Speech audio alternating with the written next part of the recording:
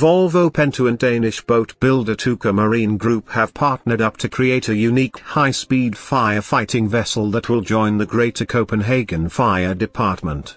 The Danish operator, Hovedstadens Beredskab, part of the Greater Copenhagen Fire Department Association, recently commissioned the build of HBR Copenhagen, a tough full-cabin multi-response vessel that can sail under all weather conditions.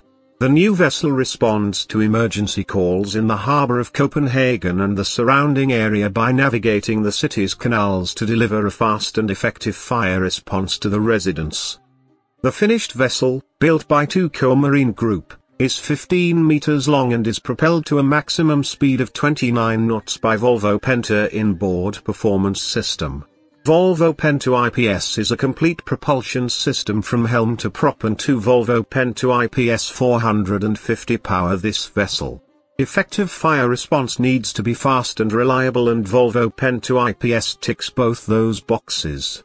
This complete and integrated propulsion system is faster, more fuel efficient, and more reliable than traditional inboard shaft installations. Another key advantage of Volvo Penta IPS is its compact size.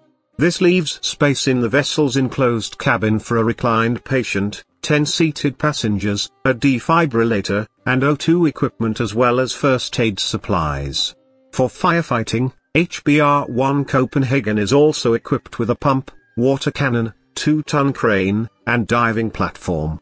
Below deck, in the storage room, there is 180 meters of fire hose along with an additional portable pump for on-land use.